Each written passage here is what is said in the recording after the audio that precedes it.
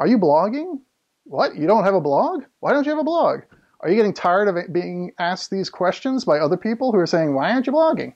You don't understand what blogs are or why you should bother doing it, and is it of value? I can completely understand. It sounds confusing. It sounds, in some senses, stupid, right? But there is value in it, because when you're creating a blog, you're basically sharing experiences and ideas and information about subject matter that you know and may be of benefit to people who could be your ideal prospect or customer. So where do you begin? First, you have to decide what is it that you want to achieve as a goal. What's the accomplishment that you're hoping to achieve?